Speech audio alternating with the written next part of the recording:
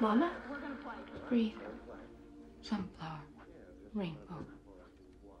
Tomato right. So many of us have questions about Stranger Things, don't we? Who are Eleven's parents? And why is her mom so crazy? Why hasn't Will found someone in the show? Is Jim Hopper going to tell us about his past? Who is Eleven's sister, and are there more? Well, I guess the sole reason for the last 2 seasons was to answer questions that were left unanswered in the first season. However, most of the questions are still unanswered, and all the audience wants to know when they'll find out the answers to them. So make sure you stick around, because here are all the biggest questions that were unanswered in the show Stranger Things. But first, a simple reminder on how to enter our brand new giveaway.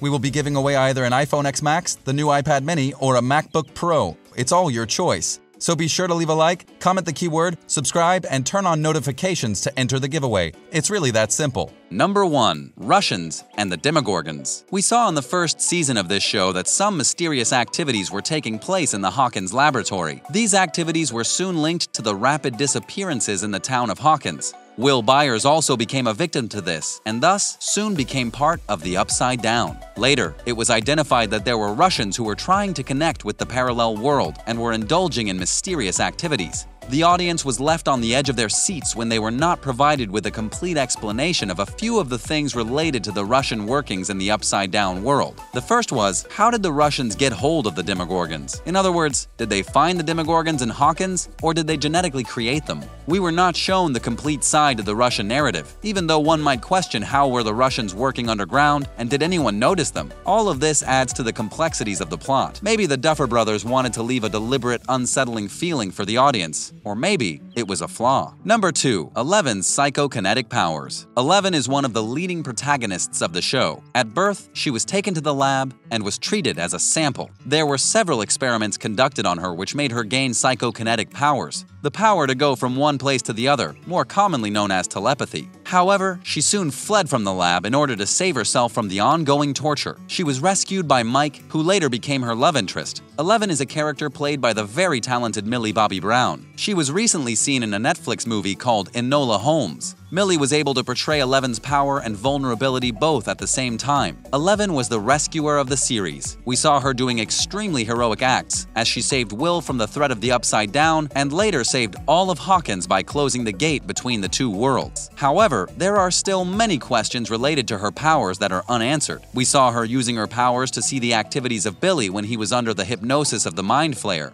Because Eleven was overusing her powers against the very powerful Mind Flayer, slowly, her powers were deteriorating. But in the last scene when she had to completely use all her powers to close the gates, she lost them completely. The directors and the creators left it unanswered as to why Eleven's powers were exhausted. Number 3. The mysterious case of Dr. Brenner. Dr. Brenner owned the laboratory and used to conduct unethical experiments. Eleven was one of the experiments of Dr. Brenner, hence, one can say that he was given a negative role in the TV show. Yet he was not given a lot of screen time, and he also became the victim of Demogorgons. When he went to Eleven's school to take Eleven as his prisoner once again, he was eaten by a monstrous creature. After that, we were not able to see Dr. Brenner on screen. So one might ask, where exactly is Dr. Brenner? According to producers Sean Levy and Dan Cohen, in an interview with Collider after the second season, Levy and Cohen directly confirmed that Dr. Brenner is alive and out there. Number 4. Chief Hopper's death. Fans of the series also have loved Hopper's character, played by David Harbour. Hopper was one of the most heroic and daunting characters. He was not scared of the Upside Down, the monstrous creatures, or the mayor of the town. He wanted to save Hawkins, and eventually he did. Another heroic act for which we love Hopper is that he took guardianship of Eleven. He raised her and treated her as his daughter. We might remember the last scene of Season 3 where amongst the chaos and destruction created by the powerful Mind Flayer, we saw the Byers, Mike and his friends, Eleven, and Hopper trying to close the gate between the two worlds. During this hardship, we lost Hopper, who consciously agreed to give his life away for his town. However, from certain conspiracies and the confusing end to Hopper, we don't actually know whether Hopper is dead or alive. In the recent teaser launched by the creators of the Stranger Things series, we saw Hopper in one of the scenes. He was seen as a prisoner prisoner working in a field filled with perpetual snow, and the place looked like it was situated somewhere in Russia. Now can you link the first question and Hopper's disappearance? Number 5. Byers and Eleven moving away from Hawkins. In the last somber scene of the series, we saw Mike bidding farewell to the love of his life, Eleven. On the other hand, we saw Eleven sobbing about the death of Hopper. Similarly, the Byers were also seen showcasing their woes as they were leaving their house. In the scene, they had packed their bags and had gone away somewhere, but the end was rather incomplete,